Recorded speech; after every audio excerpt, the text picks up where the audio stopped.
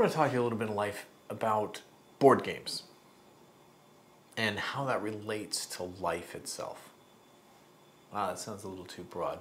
Maybe not how it relates to life itself, maybe how to live your life. I had a lot of opportunities to do public speaking, which probably makes doing stuff like this fairly easy. And in that, I wouldn't say an audition, but I had a chance to meet with a guy that ran a pretty successful television show.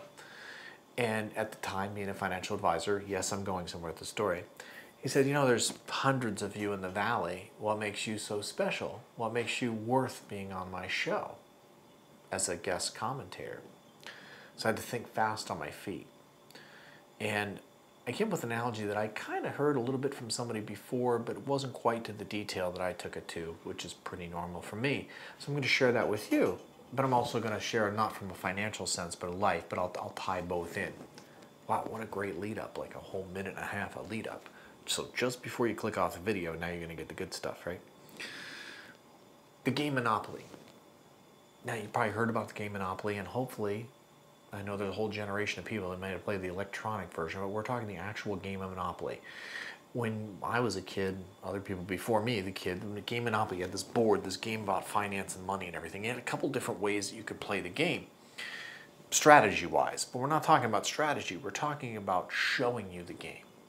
You either had a friend, a family member, somebody special in your life help you pick out whether you were the thimble or the little car or the hat, things like that, help get your bank set up and teach you how to play this game and roll the dice and go around the board and, you know, collect chance and do what you needed to. If you didn't have that privilege, you had the inside lid.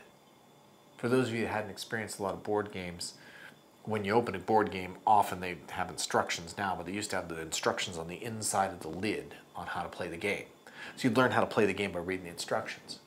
So this gentleman I was getting interviewed to be on a show, I tied that analogy and I said, you know, so life doesn't come with somebody to necessarily give you a set of instructions. So I help people show them how to get around the board in real life. And he went, you're on the show. So I got on the show for a while, and a big part of my career was a launch of that one statement. What I want to get out there is, don't be so stubborn to try to figure out the game for yourself.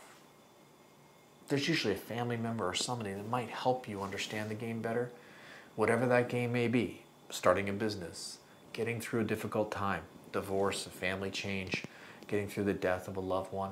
It doesn't matter, but other people have been there. Not that they're going to know exactly what you're going through, but they might have some relatable stories on how they played the game.